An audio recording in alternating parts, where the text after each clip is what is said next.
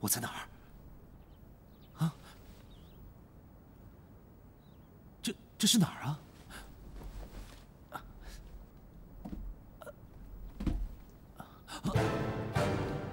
头好晕啊！为虎为豹呢？来，评委兄，为豹敬你一杯。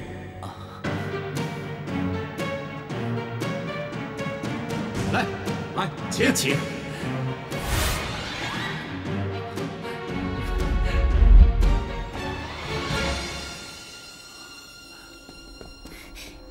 你醒了，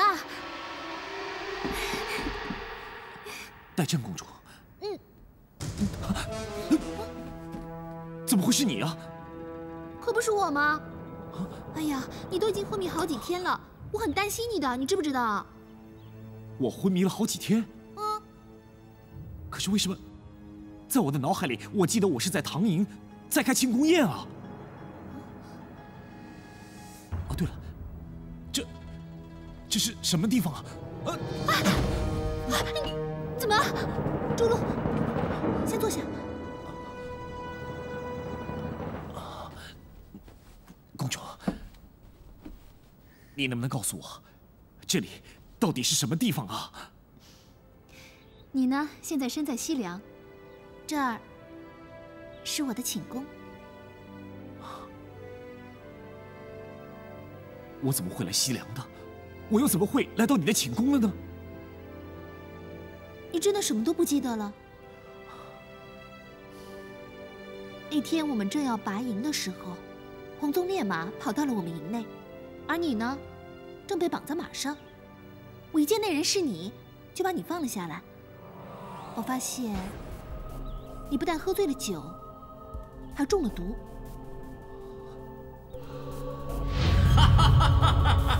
来，怎么样？没事吧？我真的不……来，倒上一杯，快点儿！不行，难怪，原来我胸口疼痛是这么回事。你想想，是不是有谁要害你？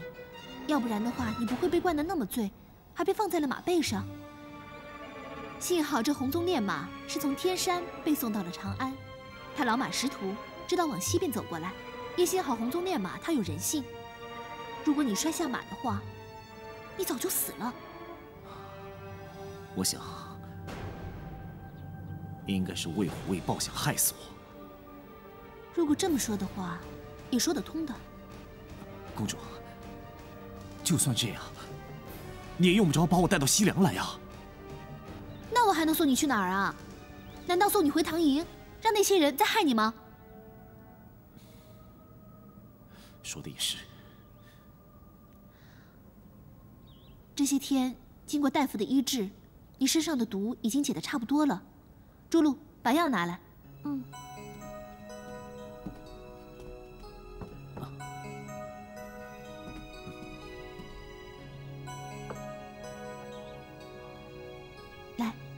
我为你把药喝了。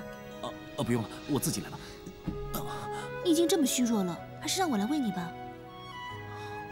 这些天来都是公主亲自为你煎药，亲手为您服用。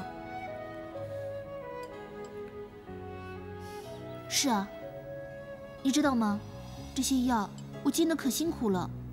你呀，可不要把吃补当成吃苦，乖乖的把药喝下，把伤养好了，才对得起我的一片苦心。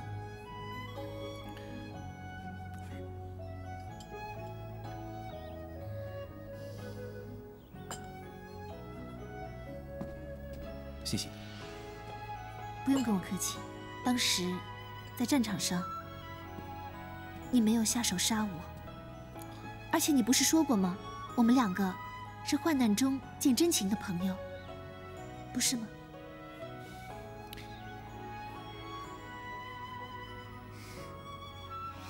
好了，吃完药你先休息一会儿，过半个时辰我会让朱露送一些补品来。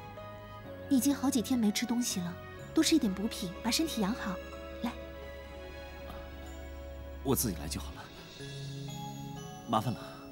不麻烦，我叫朱露，我是公主的贴身丫鬟，有什么事尽管吩咐我好了。大胆！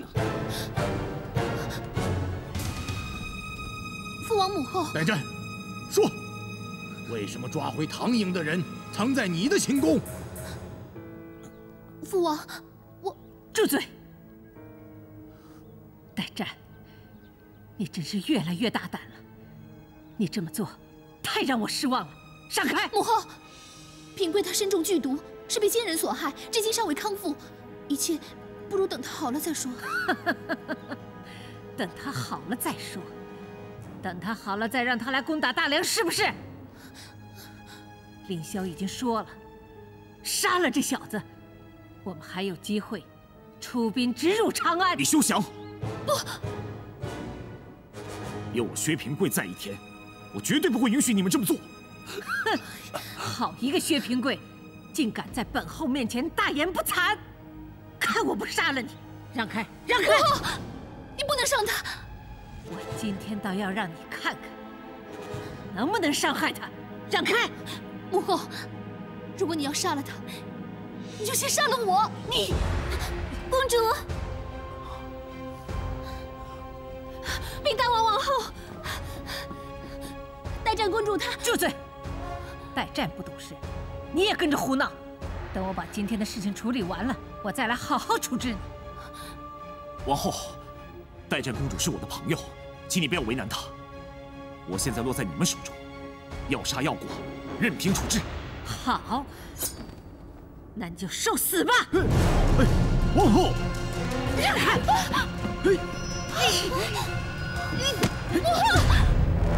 母后，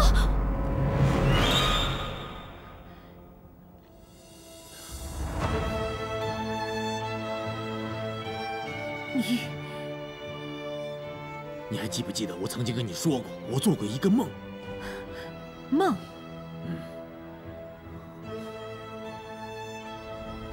你是谁呀？你怎么坐在龙身上啊？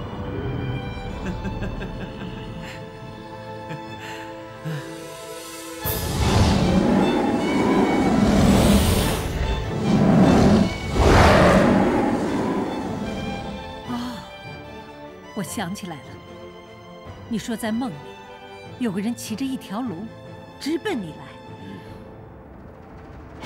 难道说那个人就是他？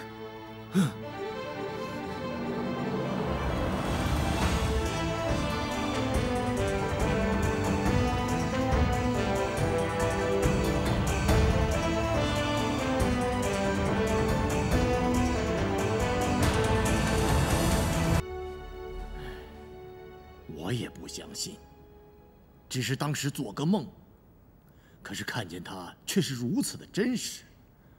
你的意思是，待战真的喜欢上他了？可是，待战在出征之前，凌霄已经把信物交给了待战了，待战也接受了，这他们不就等于订婚了吗？待战怎么可以这么做呢？夏风，你想想看，待战出征之前，把凌霄给的定情信物交给本王保管。如果他要是喜欢凌霄，他就不会把这定情信物留在我身边了。我想，他可能去长安的时候就已经认识这个薛平贵了。你的意思是，他在长安的时候就认识薛平贵了？难怪他出征回来以后，就推三阻四的不跟凌霄成婚。原来是已经有了心上人了。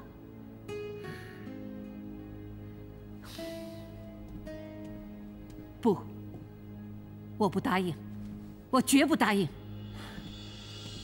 我知道你不答应，我也没答应。只是，你不是不明白，待战的个性多倔强。我不管他的个性有多么倔强，他也应该看看，我们替他选择的是什么样的人。别说凌霄是我堂哥的儿子，就算是在我大梁，凌霄也是百里挑一，有多少女孩想嫁给他呀？我知道，凌霄对咱们代战是情有独钟，这些年对代战所做的一切，我们俩都看在眼里啊。正是因为这样，我才不能够让代战嫁给别人，而且还是个中原人。可是，这梦中情形如在眼前。他骑着一条龙冲入我怀，这分明就是乘龙快婿啊！够了，我不管他乘什么而来，反正他薛平贵就是我们大梁的敌人，我绝不会让他活着离开我们大梁的。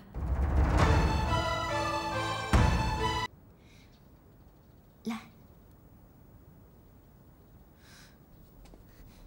薛公子，你别不识好歹。你也知道，公主为了你还跟大王王后闹得不愉快呢。公主的一片心意，难道你还不明白吗？算了，朱露，没事的。你们都下去吧。是。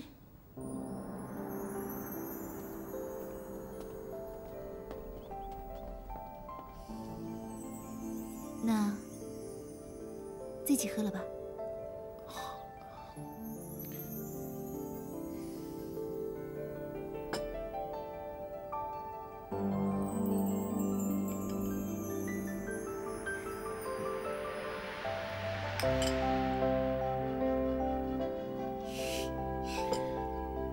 公主，我薛平贵何德何能承蒙你看重？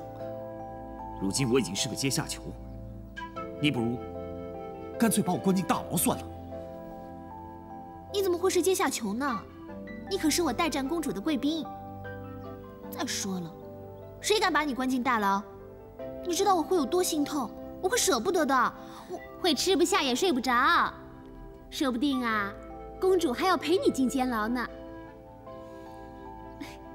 代战，我帮你们端了些点心和水果来。好啦，你到底想说什么？快说吧。我想说的可都是真心话。薛公子，你能承蒙我们大梁公主的厚爱，可是你几辈子修来的福分，你别身在福中不知福啊！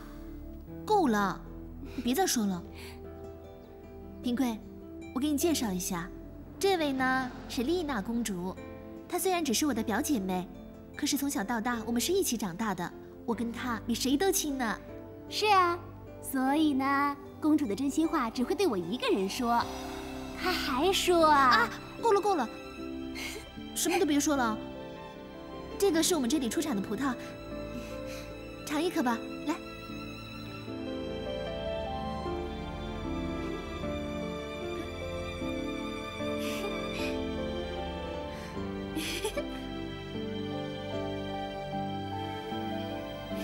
甜不甜？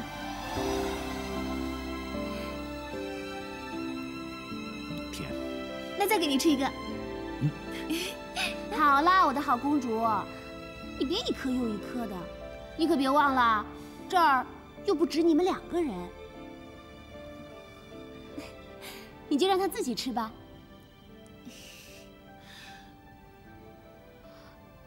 哦，对了，公主，我有话要跟你说。平贵，多吃点啊。